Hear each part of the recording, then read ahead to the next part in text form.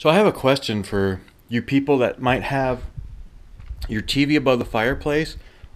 Right now, this one's just sitting on top of the mantle.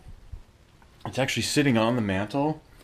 But I want to know how many of you guys have this over your fireplace.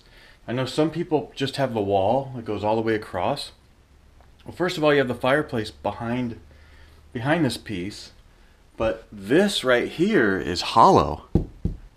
So does this wall continue all the way behind there? Or is it open? And is there wood right there? So the reason why I'm asking is because, is there wood there because the fireplace is there? I'm asking because we would like to upgrade the TV and then actually mount it. But I want to know what's behind here before I take this down. I'd like to either take this down or just drill straight into it and put the mount right here so we can put a bigger TV right there. Thanks.